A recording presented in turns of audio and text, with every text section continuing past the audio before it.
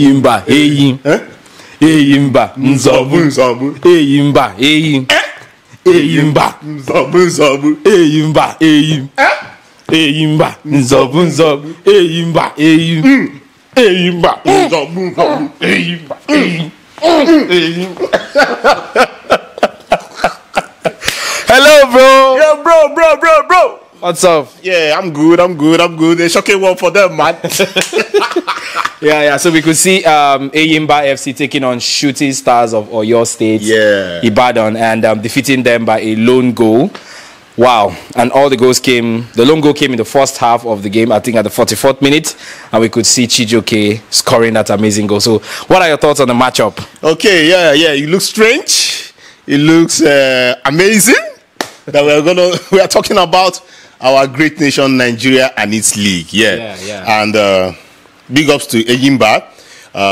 It's kudos that they are the first team that will be talking about them on this channel. So wonderful. Big ups to them. Enyimba for non-Nigerians. Enyimba is more like elephant of the Mba of the community or of the town. So Enyimba Football Club is seen as the elephant of the football club of the community. That's Abia State community as a whole.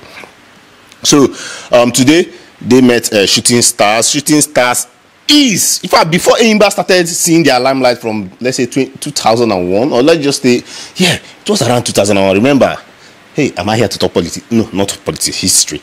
In 1999, Ojuzo Kalo, the then governor of Abia State, was the one that uplifted this club from the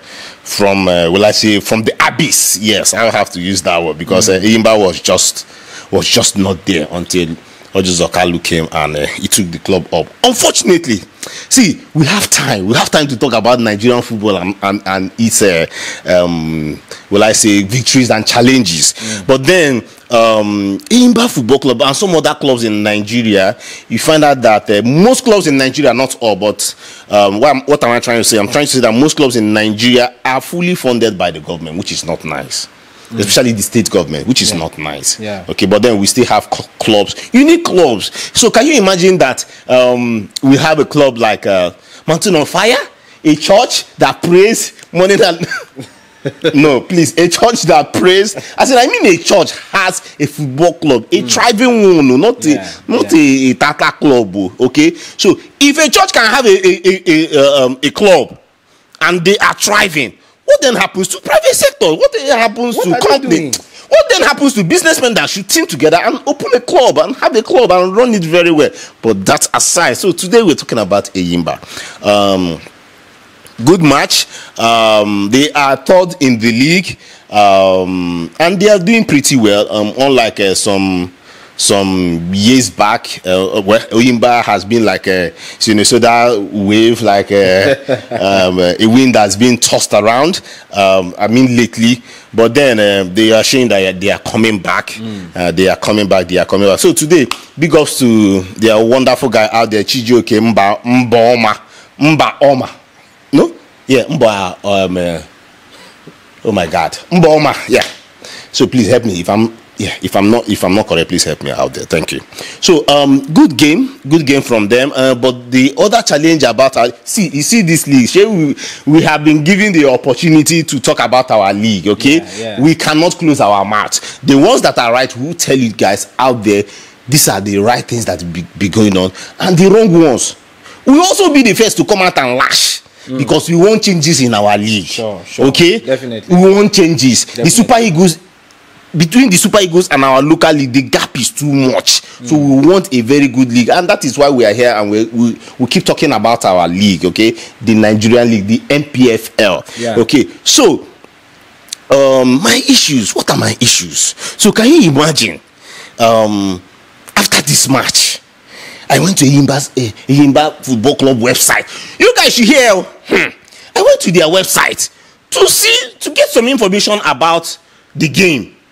Omo, do you know the last time they posted about a match? And my brother, no. January, the last day of January. Yes. You don't mean it. I'm very, very serious.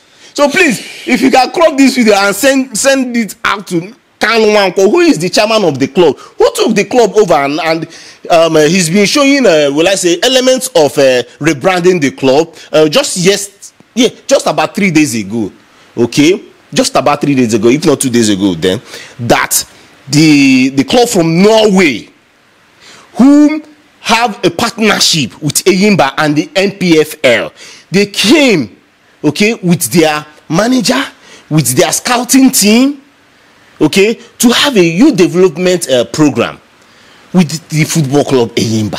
And at the same time, they have that partnership that some youths, youth from the club, that's the youth side of the club, okay, we move over to Norway to also get tutored about playing in the youth team, agents meeting them, going over to learn stuff. So smart initiative from Enyimba and the NPFL.